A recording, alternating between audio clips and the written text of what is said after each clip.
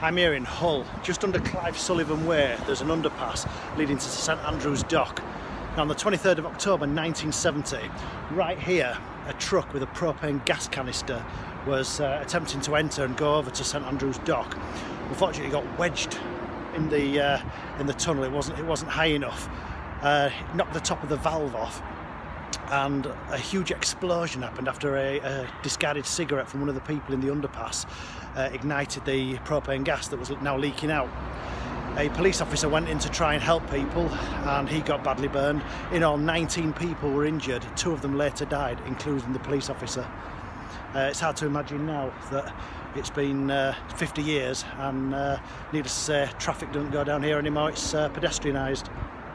50 years on, we remember those 2 who died.